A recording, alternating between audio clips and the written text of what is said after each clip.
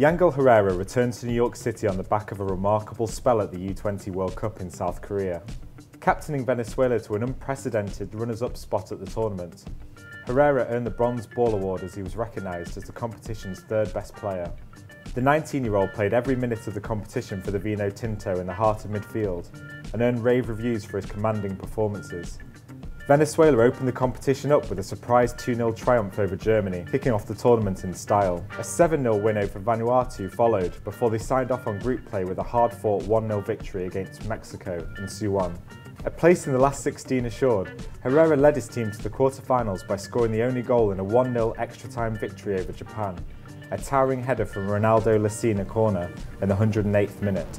Through to the quarter-finals, Herrera was a pivotal member of the Venezuelan side who overcame his adopted homeland, the United States, in the last 8. Yangel's men dispatched Tab Ramos' talented Stars and Stripes side with 2 goals in extra time on their way to a 2-1 win.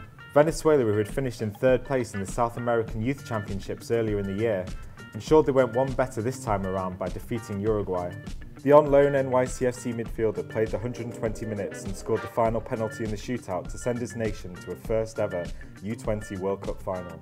England ran out victorious in a tight, evenly contested final settled by Dominic Calvert-Lewin's goal for the Three Lions, but Yangel and his teammates had already secured their place in Venezuelan soccer folklore and brought hope to a nation.